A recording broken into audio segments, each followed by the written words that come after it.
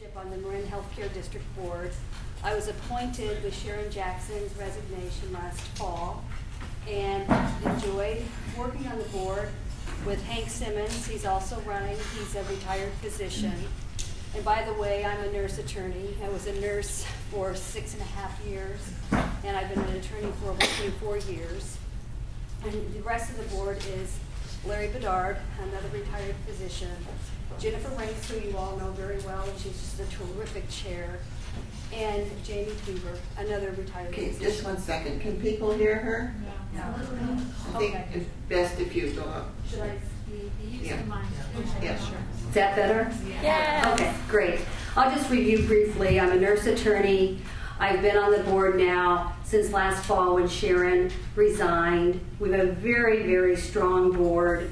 As you likely have read over the years, there used to be a lot of acrimony with Marin General and Sutter, and allowing some of the politics to creep into running the hospital.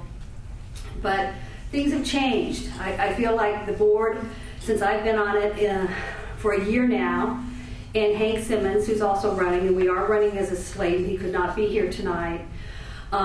Since I've been on the board, what I've seen is that we have a very strong, dynamic, hardworking, stable, and respectful board.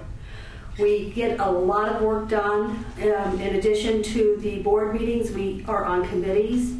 I serve on the Management, Finance, and Audit Committee with Hank. We also have a lease committee, and there's a lot of work going on. And as you all know, I'm going to move back to the past a little bit. We have now gotten rid of Sutter.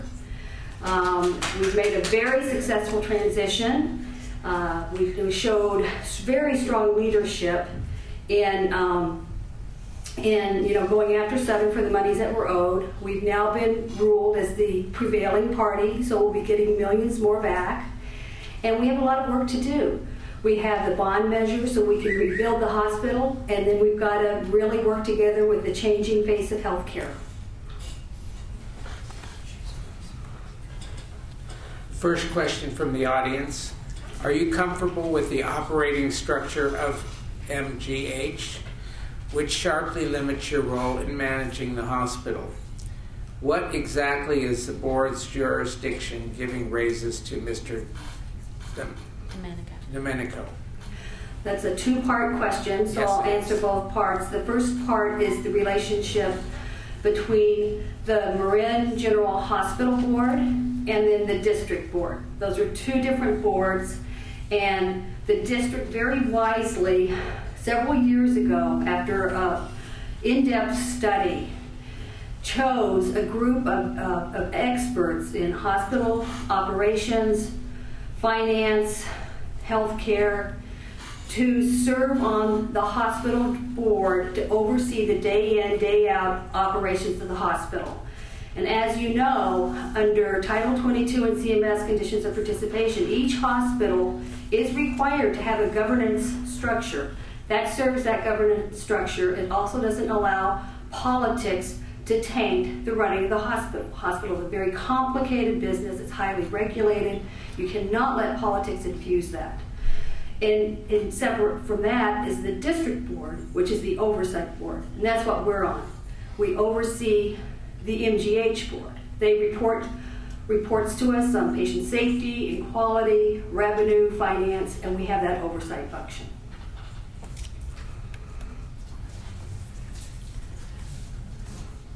What was the second question? I can answer part B now. if you'd Yeah, like. so the second Okay. question. I'm sorry. Okay. With respect to Mr. Lee Domenico's salary, CEOs of hospitals are paid based on comparable CEO salaries. This is just not pie in the sky kind of stuff that I think has been alleged by some folks out in the community who are running but are not here tonight, that being Joe Salama.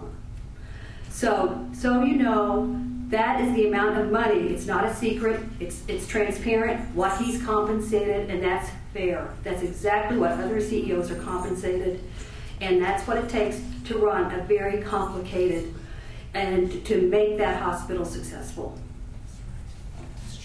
What is that amount again?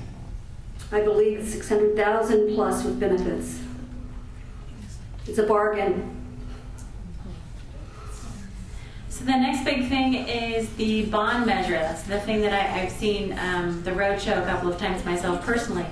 So with the bond measure, can you explain a little bit more to the crowd how the bond measure, what the plan is to use with the money? And this is probably going to take more than the minute. I'll try to keep it short. I will.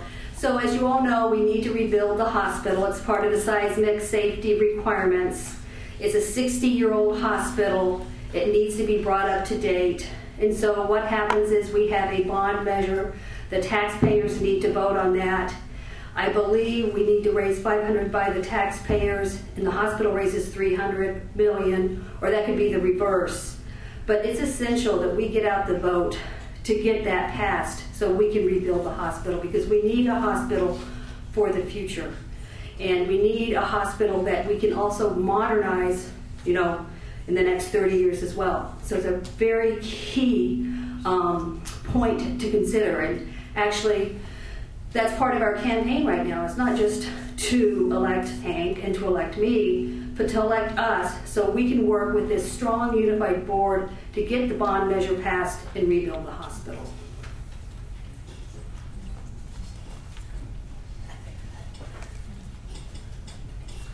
Can you expand on the legal battle with the Sutter Health? Do you expect to see the money? Of course. And everyone knows that we were owed far more. I was, I've been an attorney for a long time, so I know how it works. And when you're in an arbitration, generally the arbitrator splits a baby. You're never going to prevail 100%. The arbitrator did not want to rule that the hospital breached its fiduciary duty to the board, and that Sutter did not breach its fiduciary duty because she did not want to set precedent from out-of-state law. So essentially that's it. But she did say that Sutter willfully breached the contract. So we did get the monies that we were owed, not all of them, but we will get at least $3 to $5 million in attorney's fees as well.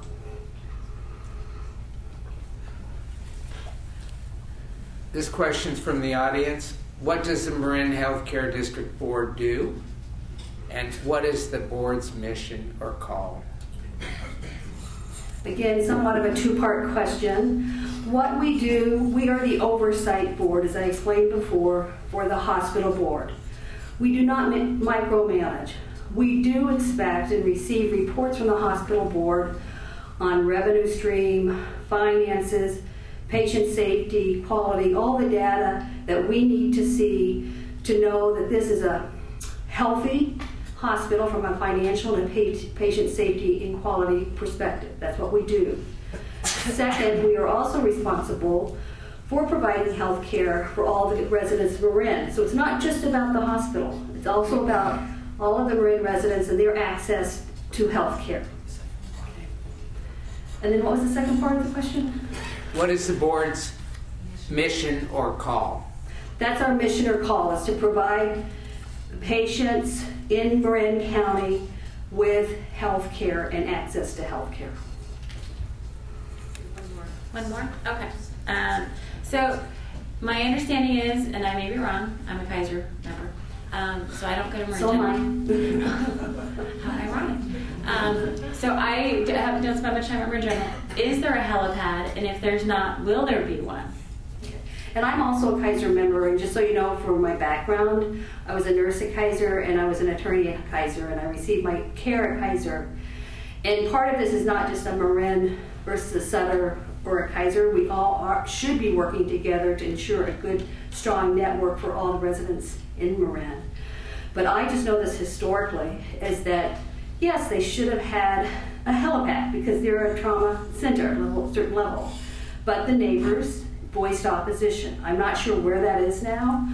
Quite frankly, I come from a very strong background in healthcare, in which hospitals I worked with as a nurse, we had a helipad, and we should have one. So that we can be flown out to, really the tertiary centers as needed. Why don't you just give a 1-minute closing statement?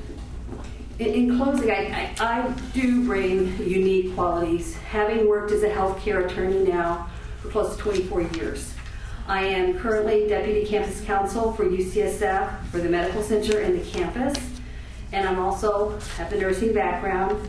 I work on all the issues. I have a very deep knowledge base of the wide array of issues at hospital space now, from the clinical operations to the revenue stream to fraud and abuse and how you get yourself into trouble with the government, with False Claims Act liability and such.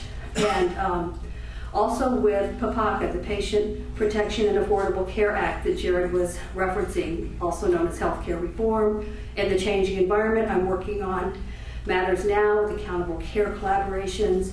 The healthcare reform will require new ways of delivering healthcare and being reimbursed. I work on that day in, day out, and I think I can really help the future of Marin General with the changing healthcare, as well as get the new hospital built and work well with the board, and I think it's important that you elect us. Okay, thank you very much.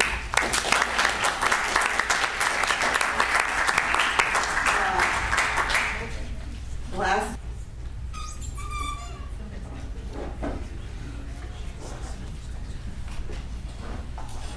Okay, Michael, why don't you introduce yourself and give your 2 minutes opening statement, and then Marc will. Sure. I'm Assembly Member Michael Allen. I serve presently as the Assistant Majority Leader in the Assembly. I'm very proud of the fact that I am the endorsed candidate for the Democratic Party. I won that through the endorsement process by getting endorsed by the delegates both in Marin and Sonoma counties. Very proud of the fact that I have the endorsement of the Sierra Club, League of Conservation Voters. A few days ago, I was notified that Jared Huffman has chosen to endorse me. I'm very proud of that. I think the most salient factor is that the folks who decided to endorse me, folks like Susan Adams and the members of the Board of Supervisors from Marin and Sonoma County, feel that because of my experience and background in problem resolution, dispute resolution, that I am best suited to serve the residents of Marin and Sonoma counties. And I know that, but because of my 40 years of living and working in both Sonoma and Marin counties, that I understand the values of the area, the importance of protection of the environment, and protection of those things that we care about. So I'm very honored to serve presently in the legislature, and I look forward to serving you in the future. Yeah, thank you very much for joining us this evening. I'm Marc Levine. I actually serve on the City Council here and in this council chamber. It's a wonderful community that we live in. I'm running because, quite frankly, I look at the challenges facing our state, and I see that we need practical solutions. And as an innovator and a problem solver, I've seen what we've been able to do at that local level. We've pushed forward on clean energy, zero waste, actually balancing budgets on time here at the City of San Rafael during very difficult periods, working collaboratively with my council colleagues across the county, and in fact across the district on issues like sustainable pension reform. We've actually gotten things done at the local level, things that we see people in the state legislature struggling so hard with.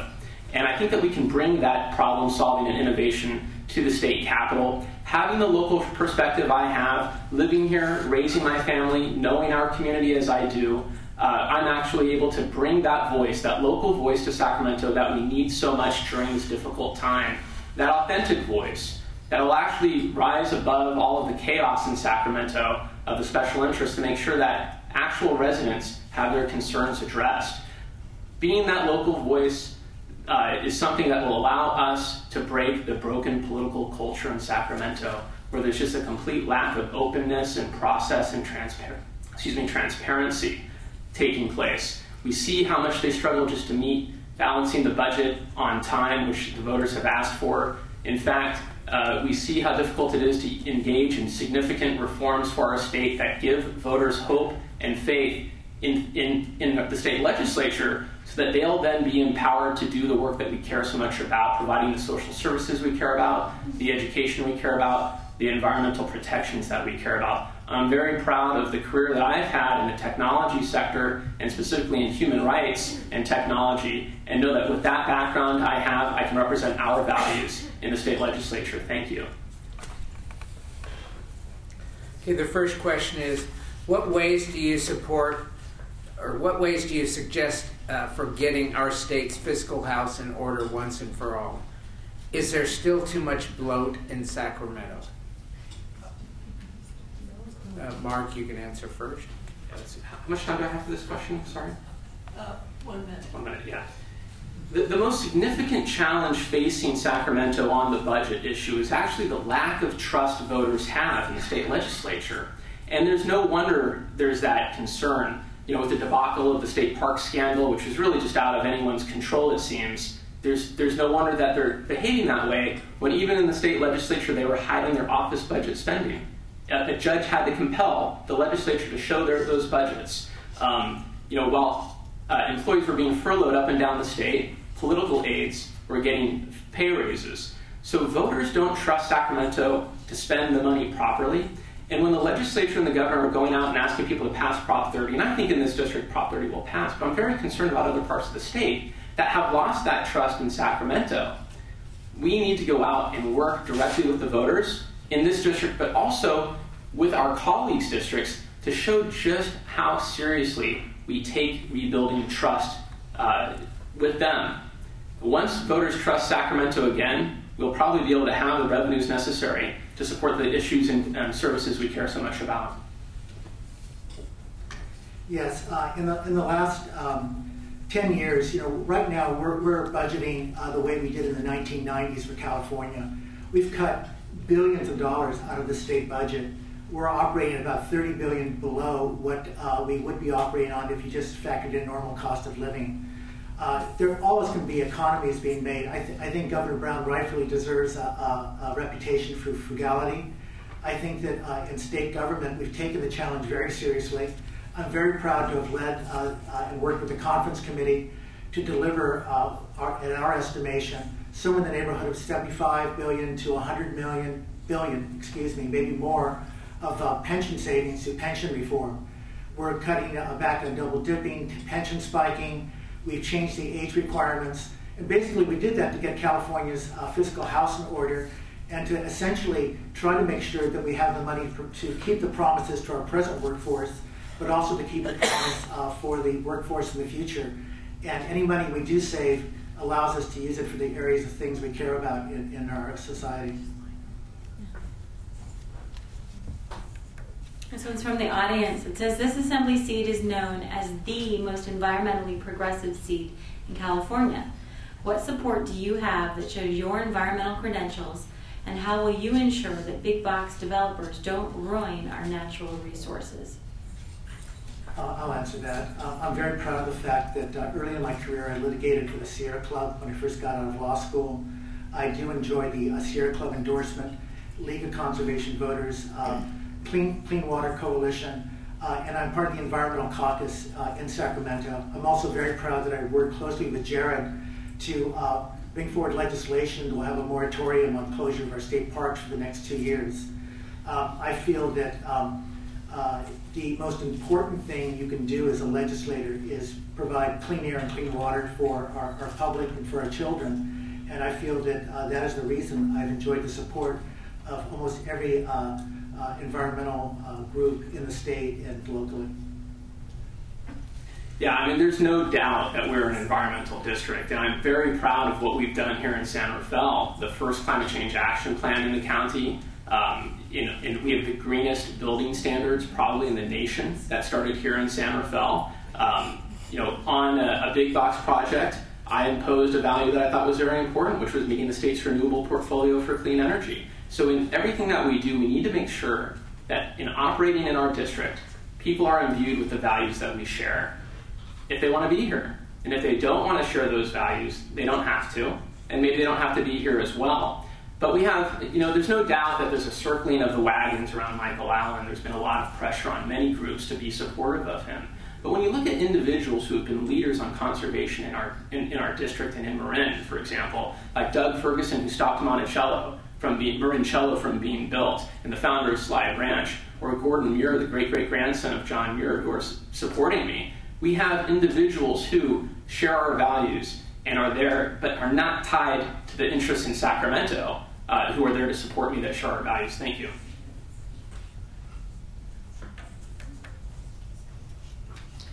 Tuition and fees at state colleges and universities are going up exponentially.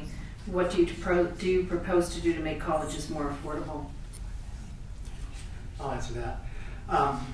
You want to go ahead? Are we in an order or not? Oh, I think, yeah, we are alternating, so it's Marc's turn. Yeah, when I was in college, I was the chairman of the California State Student Association. And one of the things that we argued for and advocated for, and this was during a period of what I call Pete Wilson austerity in the 90s, was that when there are tuition increases, fee increases, that a third of those increases go to scholarships. And we won that battle, and it's continued there. And of course, that's almost 20 years ago, and I've got a bald spot in the back of my head now. I'm a little bit older. But that connection to higher ed is something that I still have. I've worked for a couple of higher ed institutions. When I talk to Democratic parents or Republican parents, they all care about making sure there's a place for their kids to go to college. We've eliminated those spaces in the current budget for qualified students to go to CSU and the UC. It's been a huge mistake because that's an economic driver and a driver of innovation for California. We need to make sure that's better funded. Yes, one of the things I worked hardest on this last legislative session was a bill known as the Middle Class Scholarship Act, AB 1500, which would have taken tuition down for middle-class kids by 2/3, a reduction both for the UC system and for the state colleges. We were able to get 2 votes of Republicans in the Assembly, but when it got to the Senate, we were not able to get the 2 votes we needed from the Senate. It's my feeling that by closing tax loopholes, what are known as tax expenditures, we can find funding to basically reduce the cost of college education. I personally have put my 5 children through college. I'm very proud of them. I know how important education is. So we absolutely have to find ways to help the folks who are caught in the middle. The folks with lower income have Pell Grants and other ways to assist, but the middle class kids are really suffering in their families, and we need to find a way to help them.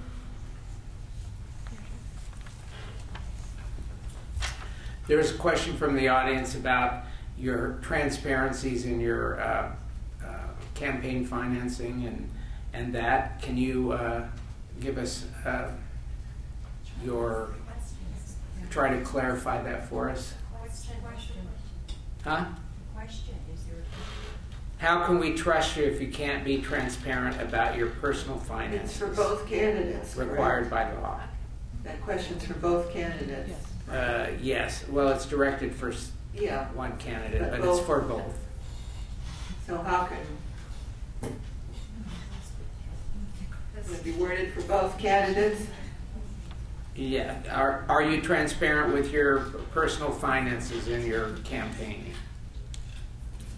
Since my opponent will go first, I'll go first. Well, it's your turn. Oh, okay, that's fine. I mean, if you'd like me to, if you're afraid to answer this question. Please, Mr. Levine. Basically, I've been totally transparent in divulging my income. It's been on all of my reports. But the campaign contributions are online and reportable. I have no problem with the campaign reporting in terms of any problems with the FPPC in this regard. And so I'm also a big supporter of the California Disclose Act, which would essentially increase transparency in campaign financing. So I feel like I have a very good record in this area.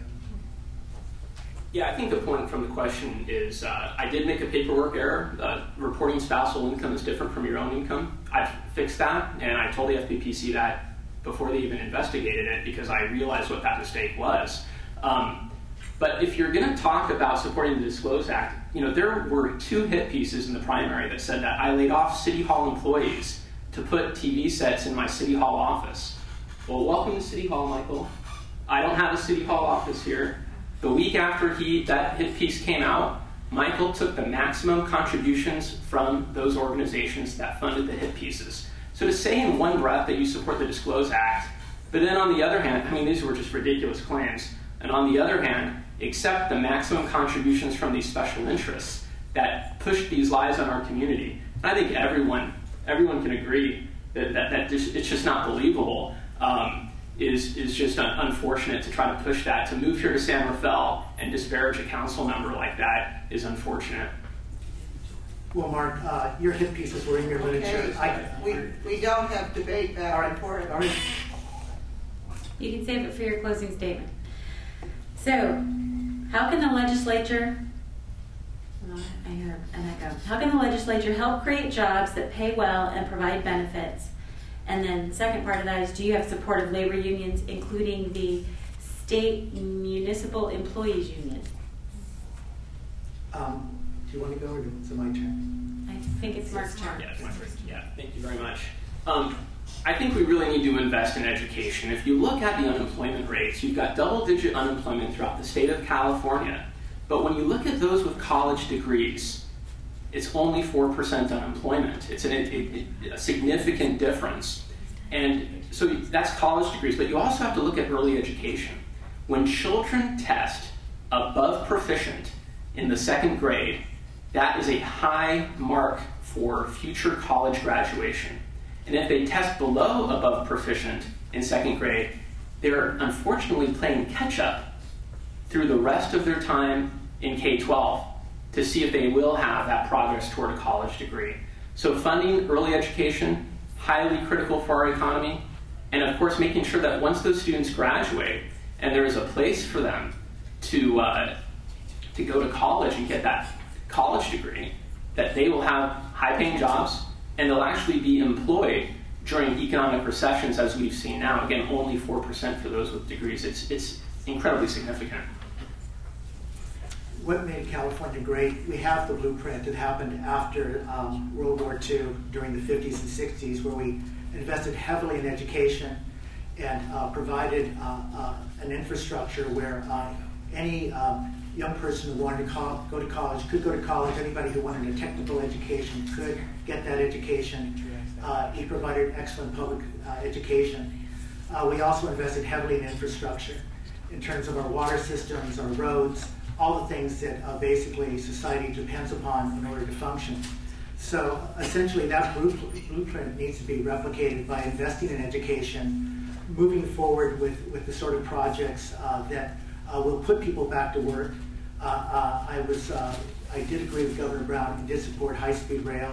I do think we need alternative modes of transportation, and I think I've also received the support of the small business community. And regarding labor unions, absolutely, I'm very proud of the fact that I have the support of teachers, firefighters, law enforcement, and almost all of organized labor.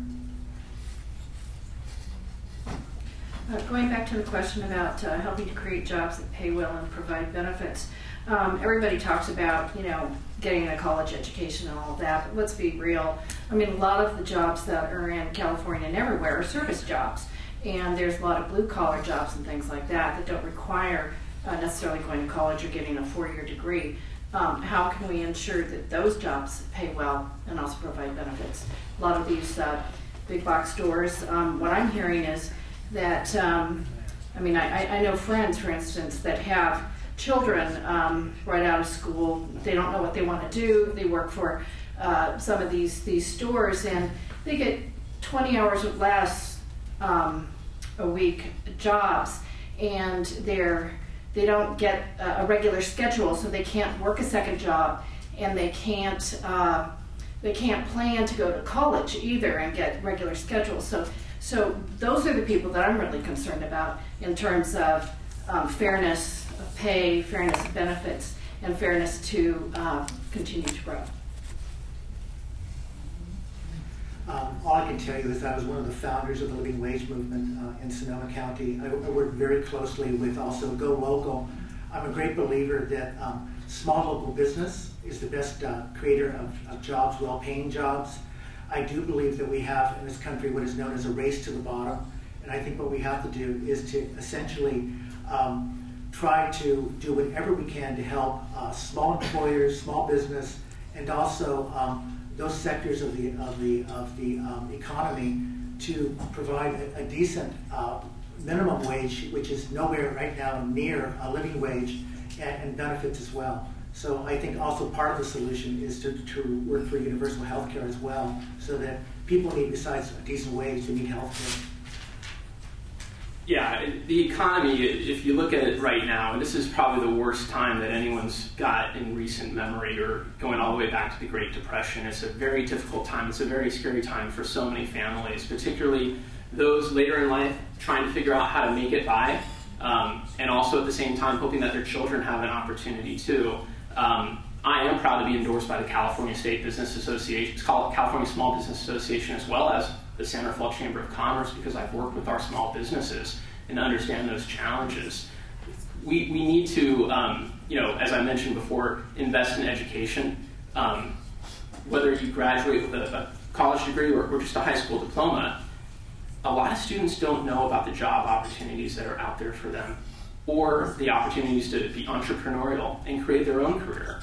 And if you had asked me when I was in high school, or even if I was in college, that one day I was going to develop software used to monitor human rights abuses, and I'd be trekking across Sri Lanka or Nigeria, helping grassroots non-governmental organizations monitor human rights abuse, I would have been floored. I never could have imagined that that type of job would be available to me.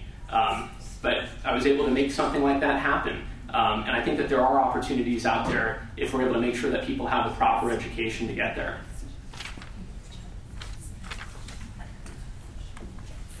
Transportation is very big in this district, in Marin and Sonoma County. And a lot of people use Highway 37. And there was just a report out that rising sea levels will take that freeway away from us, which is going to devastate a lot of traffic to the Central Valley. What would you do to either support a raised, elevated structure for that, or what plans do you have to alleviate that problem? Yeah, that's a great question, and particularly if we're driving to Sacramento to get to the Capitol for work, we're going to be on 37 a lot. I serve on the BCBC Commission, what we've seen in the past few decades since it was created was that we've actually reclaimed more of the bay for water than we had before its creation. It's amazing that we've been able to do that after so much of it had been filled in. If you go to the Lawrence Hall of Science, they have a wonderful display of what you can see the bay looked like 10,000 years ago and what it looks like today, and how it had changed. But one thing that the Sonoma Land Trust is doing that's fascinating to me is it's reclaiming a lot of land for marshland that can become wet, that can stop flooding, that is actually very good for the biodiversity and the environment as well. And this might stop this concern about whether or not 37 would be inundated with flooding completely, because this new marshland that will be reclaimed will be doing its job for us, and of course is also very good for reducing greenhouse gas emissions. Yes, I've been a big supporter of AB 32 and California's efforts to deal with greenhouse gases and global climate change. As was discussed with the Sausalito City Council, we in California alone are not going to stop global warming and climate change and the rise of the oceans. But I was one of the legislators that did propose a statewide study of the effects of global warming and sea level rise.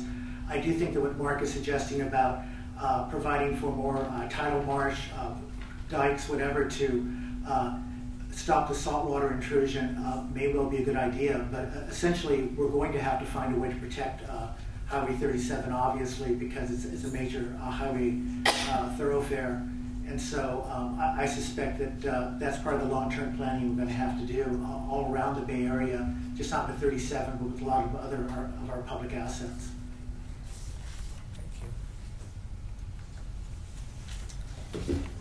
Could you describe your commitment to supporting local public schools? Do your kids attend public schools, or did they? I think we start with you. Yeah, all five of my... Going to an independent school that my wife graduated from and actually works at now today. I mean, part of being local is that your wife works at the same school she went to as a kid. It's pretty incredible, and now my son gets the same opportunity to go to school with her each day. And I'm very proud of him, and of course my remarkable wife, who's done a wonderful job with our kids.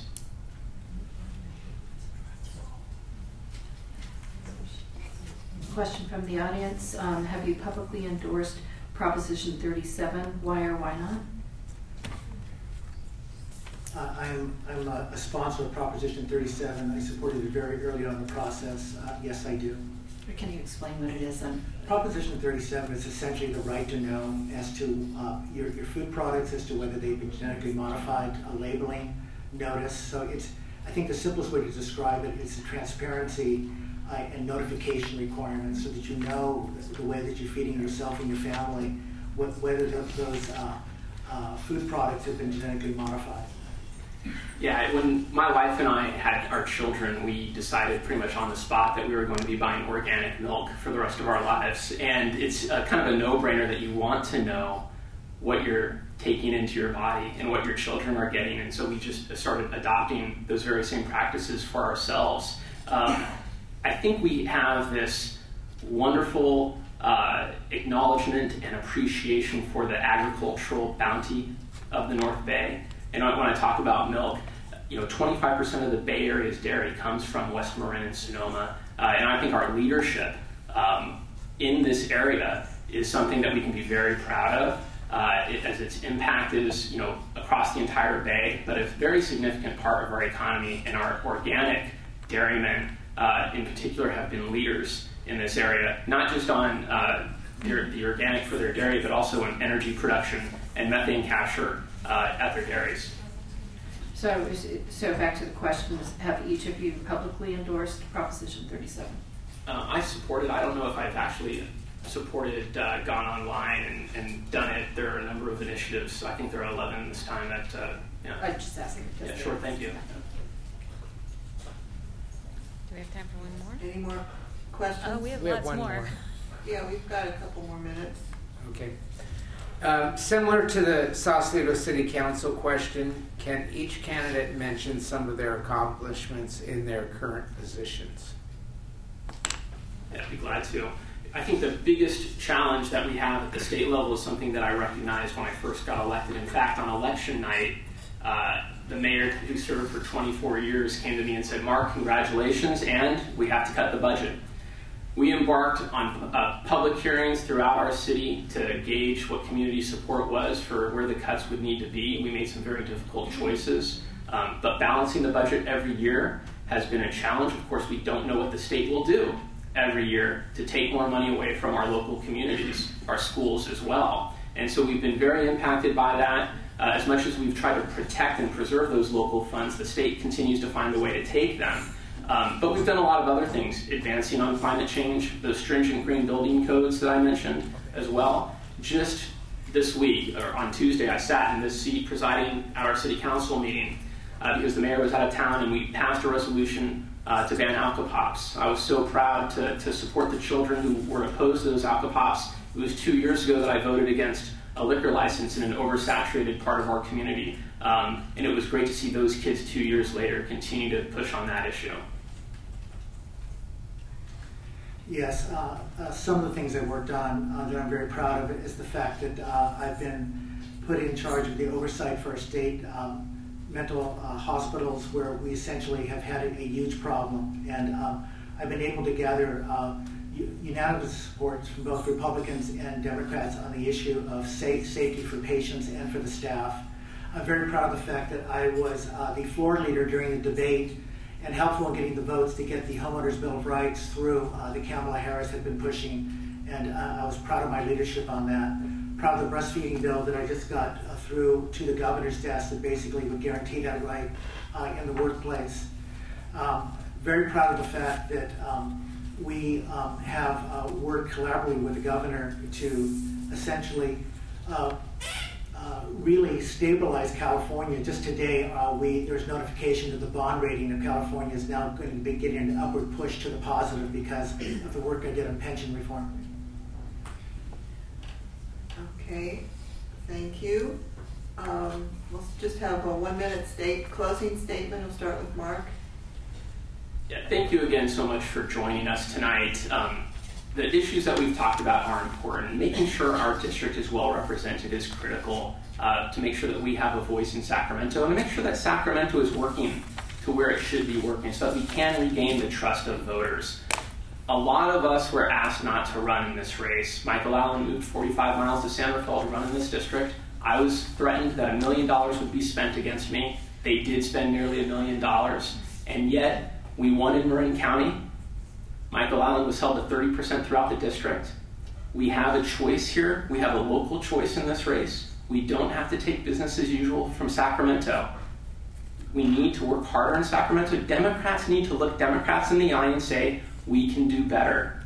The last time Michael Allen stepped inside of City Hall in Santa Rosa, he was paid to lobby for $100,000 on a land use change while he was working for the state Senate.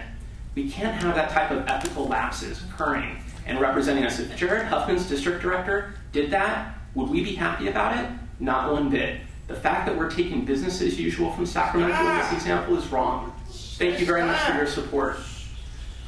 It's really sad that through this entire debate tonight and in all the debates we had, my opponent has chosen to go on the negative path. He attacks the institution he wants to join. He wants to be in the legislature. He's attacked me. He basically takes things off the blogs and slanders me in such a way as that to say they're true. Essentially, through this entire process, I've asked my opponent to keep it positive, stay focused on the issues that Californians care about. If you look at the people who have endorsed me, you've trusted them. When he indicts the legislature, he's indicting Jared Huffman, and Jared Huffman has done a wonderful job in this area. We are capable of doing much more. I'm proud of my record of 40 years achievement, and frankly, moving here to San Rafael was my way of showing this district that I'm committed to you. I've lived in Marin and Sonoma County working with all of you for 40 years, longer than you've been alive, and I'm proud of the fact that I'm not some sort of foreigner. I'm really part of this community, no matter what you say. Okay, thank you very much. Okay, so gentlemen, you're free to leave. And members, we hope you will stay for the caucus. If you do have to turn in your ballot early, Greg and Carol. Good night. Well done. Thank you.